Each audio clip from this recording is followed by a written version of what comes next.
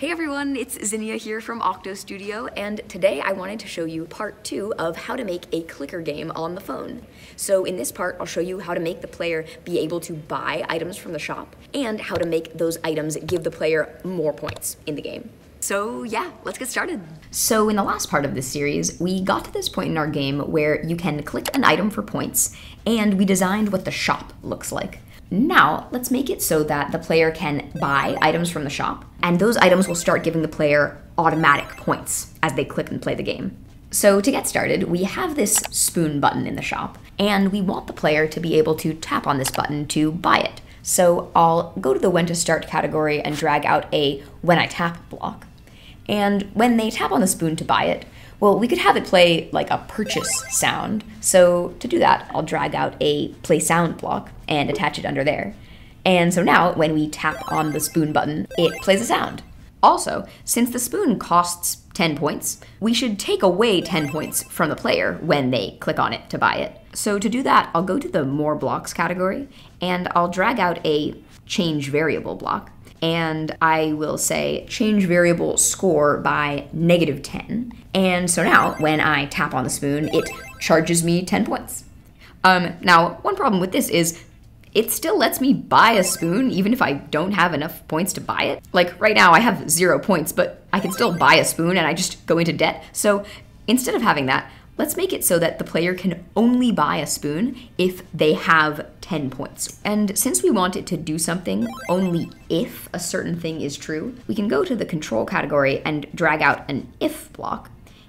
And we can say if the score is greater than 10, then let the player buy the spoon. And if the player doesn't have enough points, how about we tap on this plus sign to add an else, and we can just have a speech bubble and say to the player, not enough points, to let them know they can't buy it yet. So if I don't have enough points to buy it, I tap on it and it just says not enough points.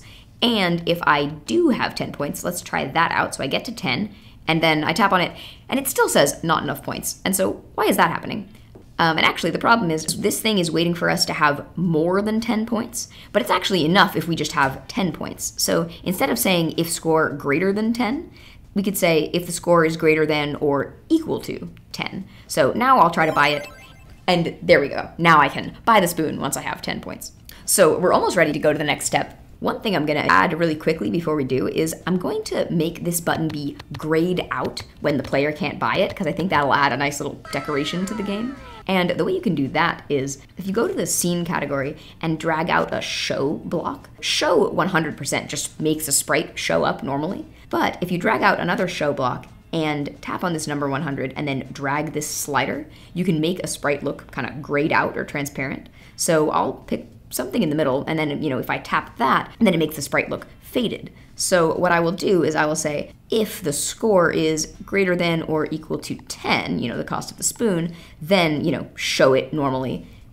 Otherwise, show it grayed out. And if I put this inside a forever loop and make it happen when the game starts, now, whenever I'm playing the game, if I don't have enough points to buy the spoon, it'll be all grayed out, but then as soon as I get enough points to buy it, it brightens up and it appears. Okay, so we have step 1 where the player can buy as many spoons as they want, but let's add step 2 where the spoon actually benefits the player once they bought it, because right now the spoons don't do anything. Let's make it so that once the player buys a spoon, they start getting automatic points every second. So it's like once you buy more and more spoons, you don't even have to click as much because you're just automatically getting points.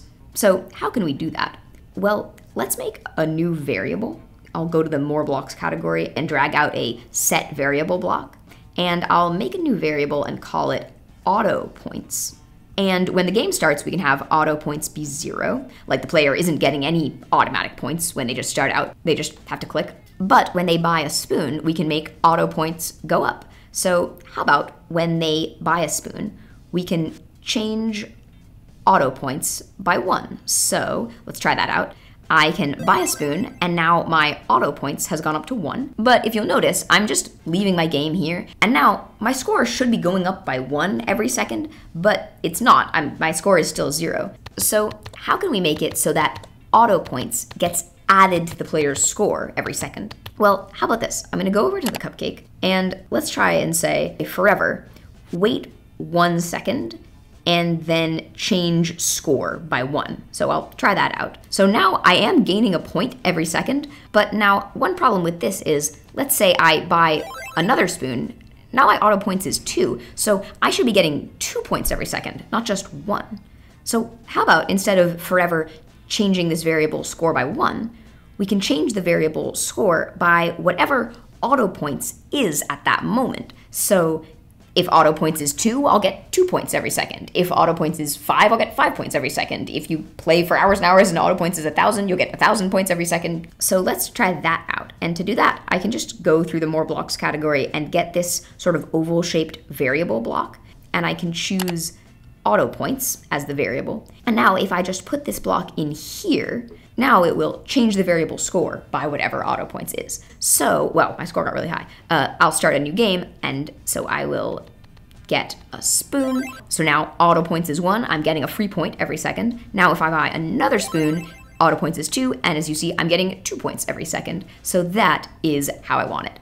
Also, one thing to mention is if you want to make the game more challenging, you can make the spoon only give the player a little bit more of auto points. So let's say one spoon only increases auto points by 0.1. Now, you can buy a spoon, but each spoon won't help you that much. You still have to buy a lot of spoons to really be able to get a lot of auto points.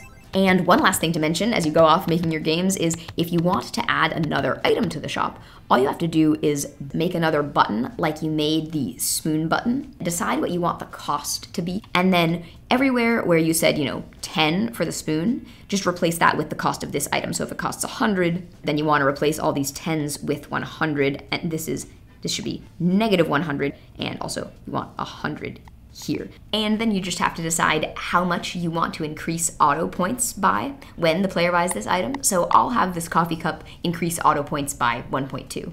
So that's all you have to do to add another item to the shop. So yeah, that's what I wanted to show you today. I hope you have fun making your own clicker games, and yeah, I'll see you in the next video.